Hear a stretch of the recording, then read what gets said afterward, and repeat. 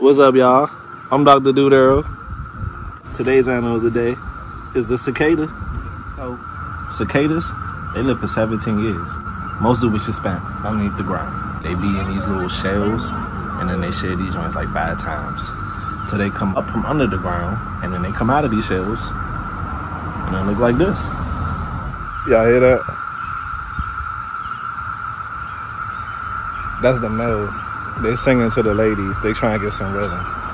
If the lady like his song and she like what she see, she gonna click her wings at him so she can let him know it's time to get it in. Afterwards, she gonna fly to a branch, cut some holes in it, and lay her eggs. The eggs gonna incubate for about a month. Then they gonna fall to the ground, dig a hole, get up under there, and 17 years later, they gonna pop out.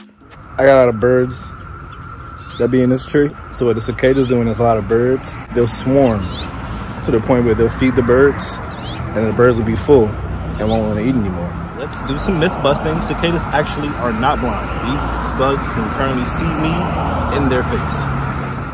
Look, it's singing to me. So many people would think these are like locusts. No, locusts are like grasshoppers, and they actually bite and cause problems. Your dog is probably gonna eat all the cicadas he could find. Don't worry, they're not toxic. Y'all know the vibes. Like and subscribe.